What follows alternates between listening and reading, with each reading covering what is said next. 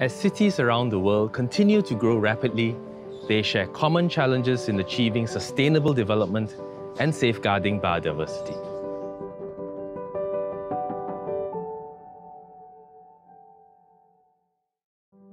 To help cities measure and benchmark their biodiversity conservation efforts, a City Biodiversity Index was launched in 2010 under the United Nations Convention on Biological Diversity. It's an index used around the world, but in fact, it was first proposed by Singapore, and our very own NParks colleagues helped develop it in collaboration with stakeholders and experts from around the world. In recognition of Singapore's leadership in this effort, the index is also called the Singapore Index on Cities Biodiversity. Today, more than a decade later, we face the twin challenges of climate change and loss of biodiversity. So it is crucial that we update the Singapore Index to keep it relevant. So I'm glad to announce that we are releasing an enhanced version of the Singapore Index, incorporating suggestions by several experts and leaders from cities worldwide.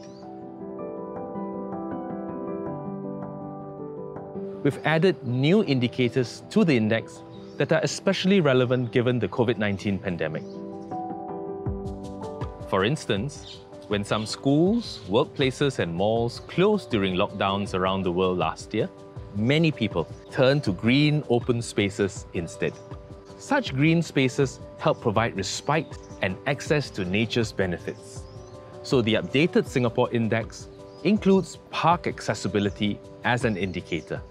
The index can also be applied to the master planning or reinvention of cities to make them more ecologically, climatically, and socially resilient.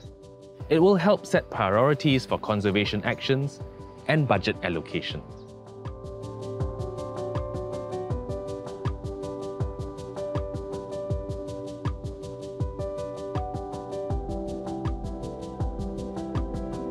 The Singapore Index underscores Singapore's commitment to mitigate the effects of urbanization and climate change and protect our rich biodiversity.